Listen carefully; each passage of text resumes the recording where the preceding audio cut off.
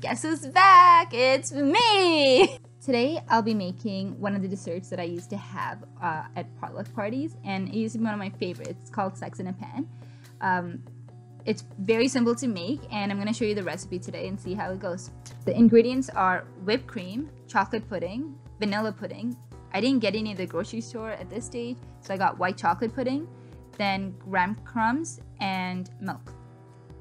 Start by using 2 cups of graham crumbs. Preheat the oven to 350 degrees Celsius. We don't need to add any sugar in this one because I'm using honey graham crumbs. So the next thing is half a cup of melted butter.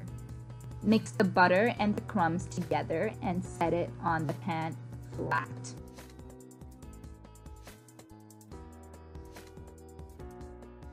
While the graham crumbs are in the oven, we're gonna start building the layers. So first comes with the chocolate pudding layer. Add 2 cups of milk, then the chocolate pudding powder. Mix till it's pretty thick and place it in the fridge.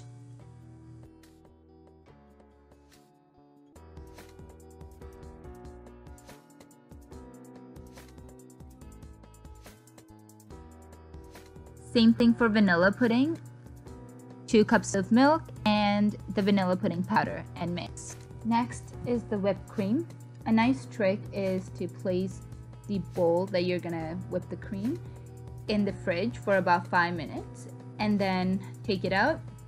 Now I'm adding half cup of milk here and the powder, the Dream Whip powder, and then just mix till it whips.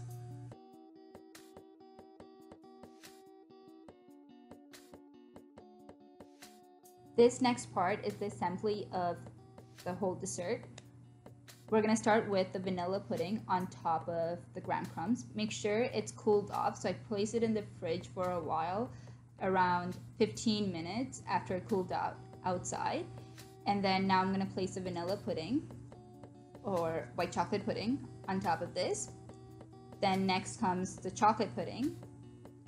And then finally the whipped cream. Now, you can add many more layers before you top it off with the whipped cream, but I only have 3 layers for this scenario. To top it all off, I'm just adding like a little bit graham crumbs on top. You can have chocolate shaving, caramel crumbs, whatever you like for this design. I've just added the original graham crumbs. Voila, here you have the final dessert.